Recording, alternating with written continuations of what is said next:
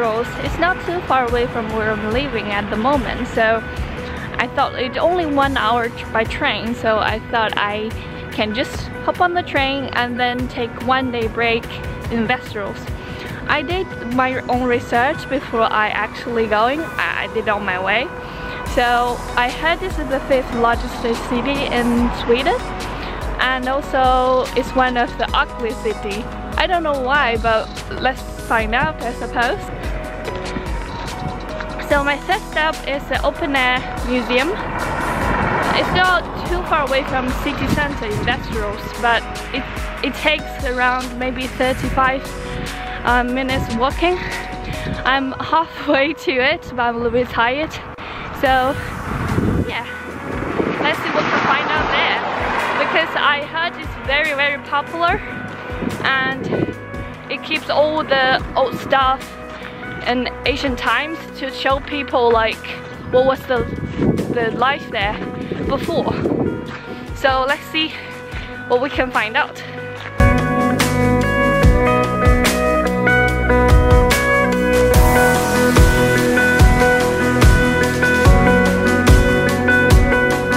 Yeah, this is the whole thing, but oh, here they have English, so that is very nice.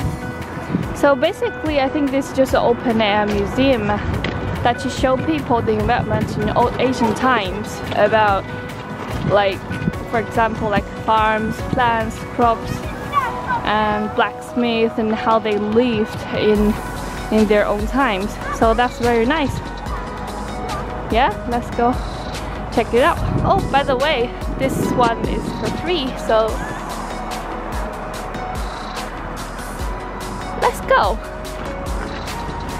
That's the special goats, I think, and then you can get milk out of it if you see there. Oh my god, I saw them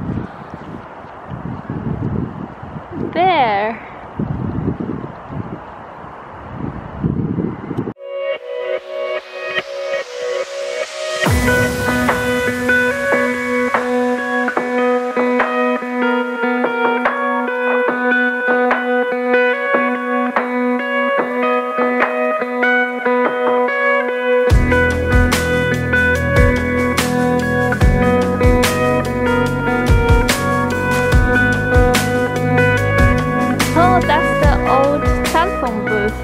Ancient times, but compared to this, I think I still love the British one. But this is also nice.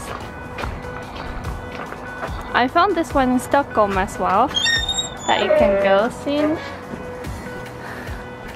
Close it.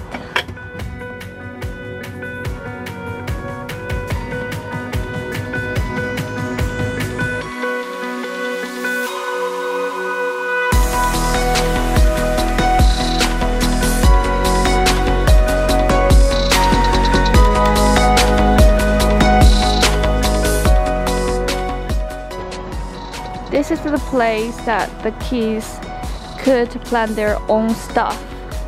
So you see here, this is all the kids before, and then they have their name on this one, so you can plant some flowers and plants and fruit or something like that. That's very nice.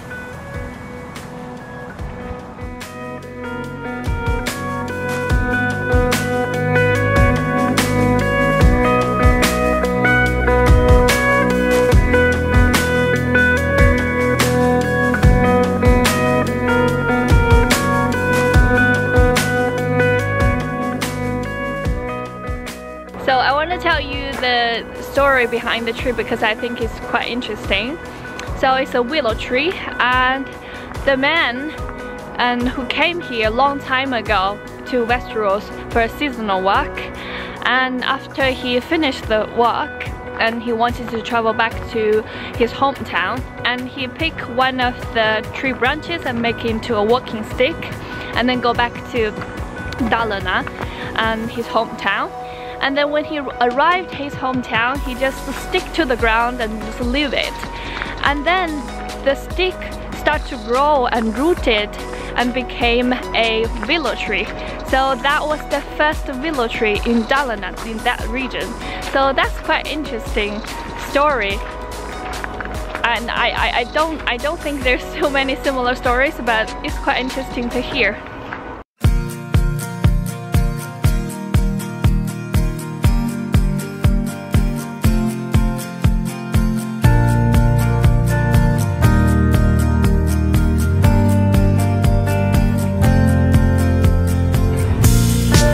Okay, now I'm here in the museum. I have to lower my voice, but I feel like this museum is for kids because everything is so kids friendly, and then you can see different kinds of parts of the history of this city.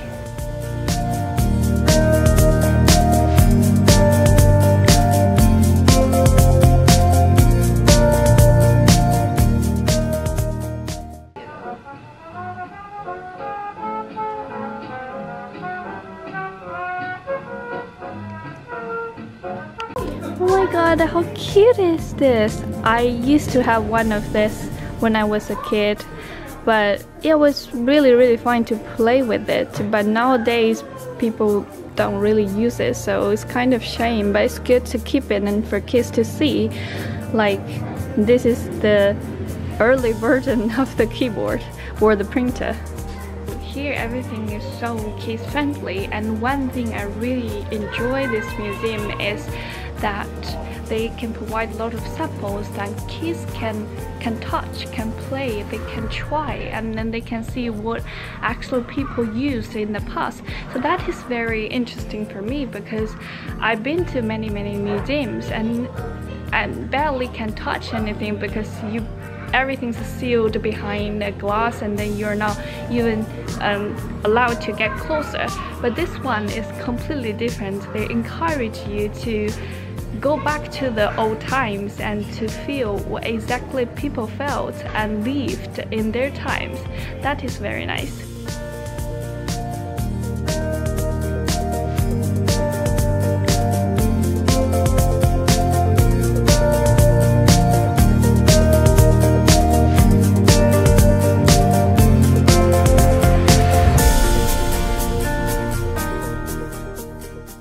There's not a lot of things going on and it's so quiet, because I think they just opened, so there wasn't a lot of people. But now it's just only me having this whole area.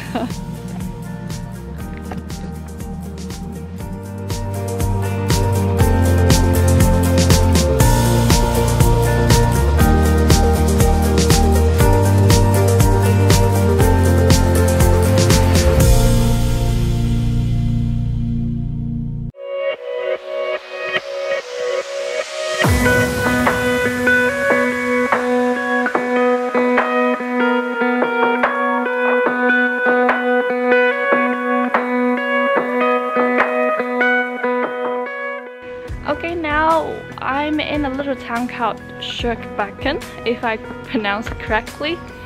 And this is like an old town, very old town that reserved for now. Everything was built by wood. Yeah, this is one of the oldest town in Sweden. And after the Second World War, everything, like they built new buildings and stuff, but they still keep this little area like with historical buildings and stuff. This is quite in the center of the city, and there's so many high buildings and around it, but when you come here it's so quiet and so calm.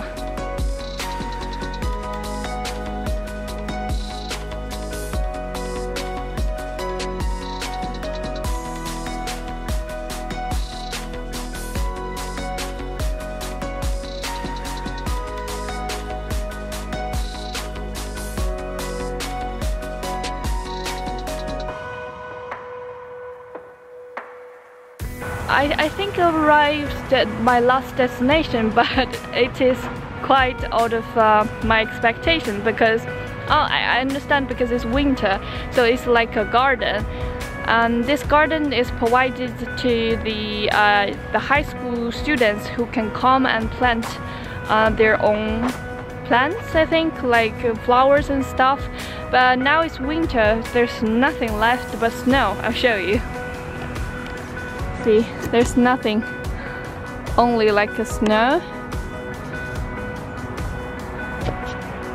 Yeah, and by the way, I want to mention that the high school is the first high school in Sweden. I don't know how to pronounce that name, it's a long name. I'll put under here, I'll put it on the screen just in case.